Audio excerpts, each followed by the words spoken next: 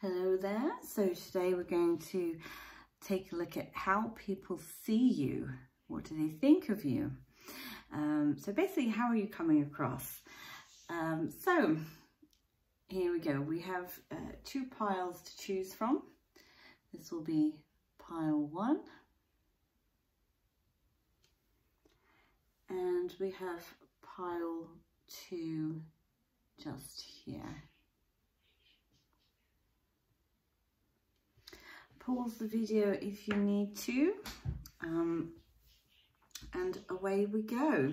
So let's look at pile number 1. Hello, whoever chose pile 1. You chose the iron pyrite, otherwise known as fool's gold. I think it's beautiful anyway, even though it's not real gold, but people did get confused a lot in the past. That's okay. So here we go. I love the sparkle on that. It's very seasonal. Okay, it's pile 1. How did people see pile 1? What did they think of them? Oh, we're stopping there. That was very fast. That's okay. Well, I think they think of you as being very lucky. You seem to do really well for yourself, you know, financially, always in the right place at the right time, making the right choices, financial decisions, like, you know, in terms of promotion and things like that. You always seem to be very lucky. This is a card of having, like you always get a helping hand. So this one right here, I feel like people may well be jealous of you because you have assistance, you have help, you have support from people. At least that's how they see it, okay? We also have, well, look, they see you as being quite tough. Queen of Swords energy can be very intimidating, okay? The Queen of Swords does not suffer fools gladly. So they think of you as being very straight talking, very logical, kind of, you know, kind of hard to please sometimes. Now, if I feel like we're looking at work situations here. So if you were, you know, tuning in with work colleagues in mind, this is definitely for you. This is how you come across. If it's family, I think, you know, or relationships, I kind of feel it's still the same. It's still that same energy, but I feel like that Queen of Swords is a little bit like harder in the workplace, you know what I mean? But I think, yeah, somebody here that I feel Christmas is coming to mind. They're very aware that, you know, you might be a little bit difficult to buy for. They may be struggling here. So make sure you let people know what you would like and, you know, how they can, you know, spend their hard-earned money on you this year, okay? Help them out.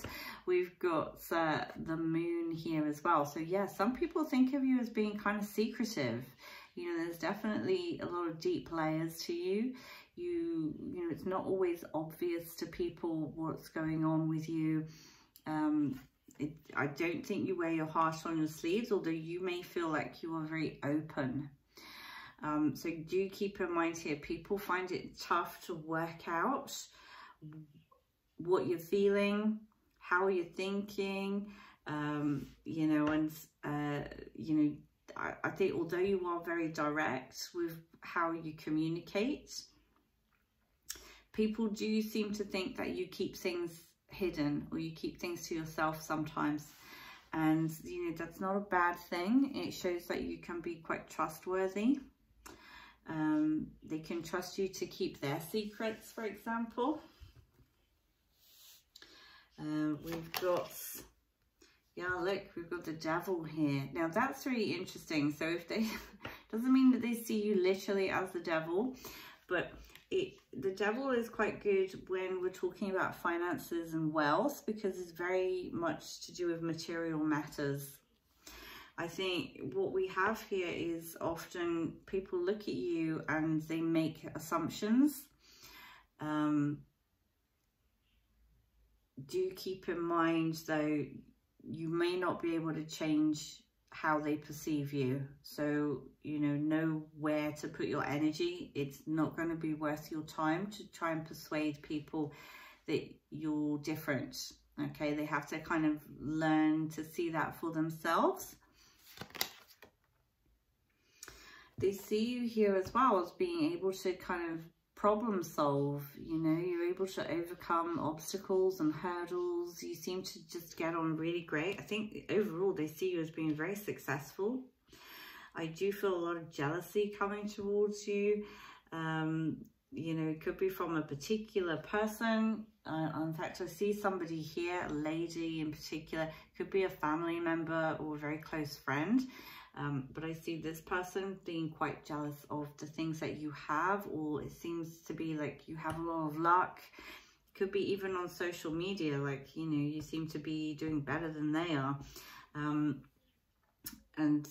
know, you may not actually be, because we've got a few cards here that are saying the reality as they see it is not true. It's a false reality, and they're not really accepting, you know, all of those things. Yeah, look, they see you as being very lucky, well-traveled, always in, like I say, always in the right place at the right time. Yeah. Generally, I feel like they see you as on the up, you know, doing really, really well, and that you have, it's sort of like, how high can you possibly go? So that's, I mean, it's nice. It's nice if you want to come across as being strong, independent. This is exactly how they see you. This is exactly how you're coming across. So that's lovely. All right, pile 1. So that was your read. Thank you for watching. If you want to hang around for pile 2, you know what I say, you are more than welcome. So let's dive on in with my pile 2s. Let's just cleanse.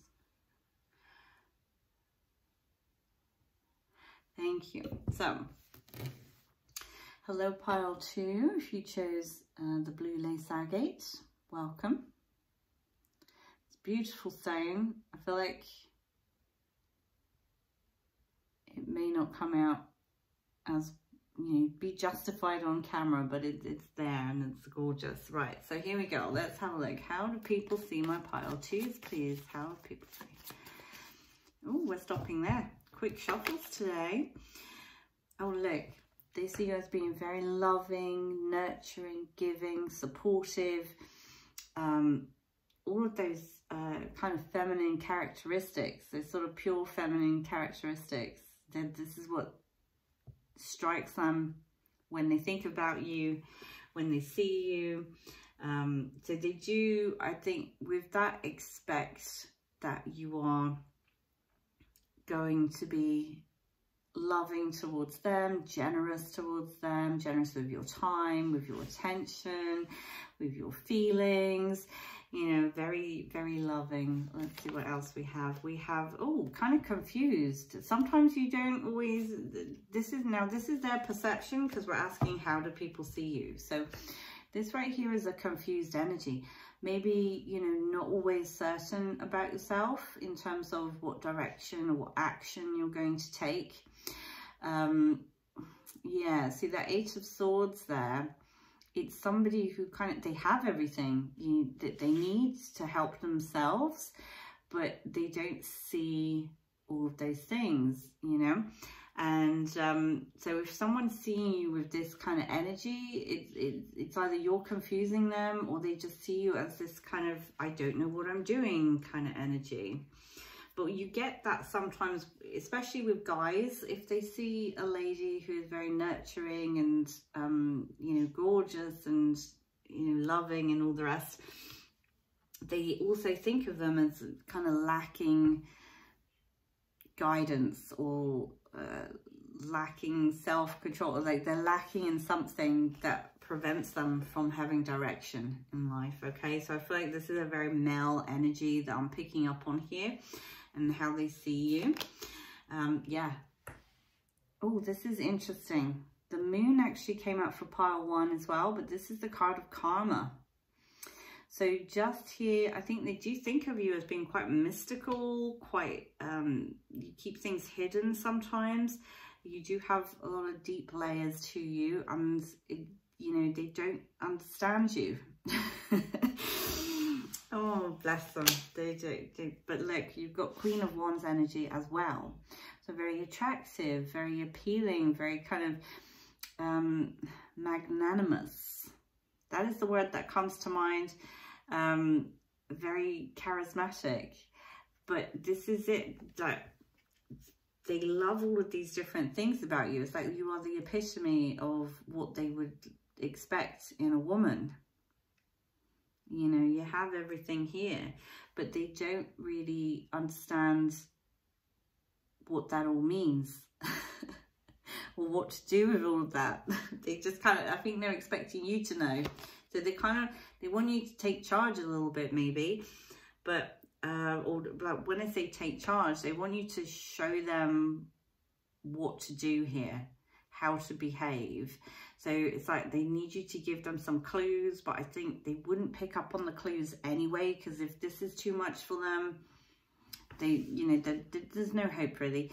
So they need you to be very kind of, this is what I like. You need to do this. You need to take me out. You need to call me. You need to text me. You need to talk about your day. You need to, you know, just be a person, and that will help. So we have here as well the 9 of Wands.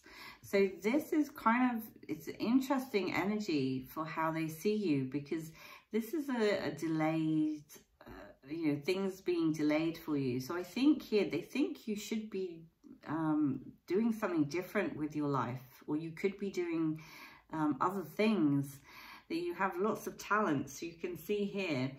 And I think this is why they see you as being confused, because they think you should be doing different things, or making more of, you know, your qualifications or your experience. So for them, it's kind of confusing that you're not doing these things. We have the Ace of Wands here as well. So this is creativity. They do see you as being somebody who, almost like a muse, you know, where you are inspiring other people to be creative, take action, problem solve. There's lots and lots of things here. But I think also they expect you to, they're kind of thinking that you're almost a wallflower, that you just kind of sat there looking pretty and being lovely to people, but not really doing what you should be doing or what you could be doing. I'm just going to see if there's anything else here. I am getting all of a sudden like a tension headache. So if this is you, because as I'm talking about it here, it's lifting. This is meant for you, okay? It doesn't mean it's not meant for anybody else that's watching. It's just they want you to pay attention, okay? The wallflower thing is something that really resonated here, and that's what set off the tension in my head. So if that's a trigger for you, pay attention to that. You got to heal that for yourself here. Oh gosh, there's a message with that as well. No one can do it for you. No one's going to help you. You help yourself, okay? You want to be that person, then you need to be that person. Don't let anyone show you how to do it. Your strength is, I feel, behind the scenes. And so if you don't know how to do things, you know, then you need to know someone who knows how to do it. But it's all about you having control and taking charge, and in your own way, okay? Not everyone is a boss babe, boss girl. People are like the silent heroes, okay? Right, Six of Pentacles. Wow, pile one had this as well. It's two different decks. We've got the same energies coming up. So this is like a bonus energy I feel here for you. It is very lucky, but when I said no one's coming to help you, this is really interesting because this is the card of assistance and support. So you do have that, believe it or not. It is there for you, but I think what they're saying is you shouldn't rely on it. You know, the assistance is there, the support is definitely there for you. Angelic support, spirit guides help, practical help as well. It is all there for you, but you need to not rely on it. It's like it's to make things easier for you, not to do things for you. Okay, yeah, see, hard work and effort. People do see you as a hard worker, but I think this is it. They don't see you kind of getting those rewards that you deserve just now. And that you should be doing more with what you have. They see you sometimes as this hermit, you know, this kind of isolated energy. But the hermit's very powerful because he's figuring things out. Figuring out how to do things, what he's going to do, what his moves are. And some of you could well be like biding your time for the opportunity. You're waiting on that perfect kind of clarity, that, you know, how to move forward. Almost like you're waiting for a spiritual message. We have here a raven or crow. And he's just kind of sat there keeping watch. But birds are really powerful in terms of bringing messages through from spirit for you. But yeah, people may see you as this, but that doesn't mean that's who you are, okay? I just feel like I need to clarify that for somebody there who's watching. Don't worry, okay? We all do things in our own time, and everybody is different. Everyone has their own strengths. You certainly have yours. There's a lot of strengths in giving to others, you know. You have to be strong to do that. So pile 2, that was your reading. Thank you so much for watching. Take care, and I'll see you next time.